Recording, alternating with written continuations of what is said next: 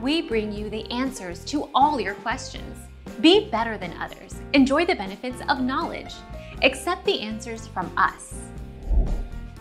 According to many car forums, obd3 will start to be on cars in 2012.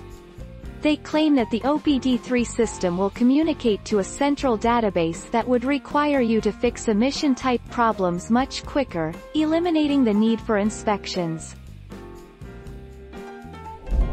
Our mission is to provide accurate answers. We think without knowledge, it is impossible to live a balanced life. Be competent, be skillful. Thank you for watching. Don't forget to subscribe and hit the bell notification.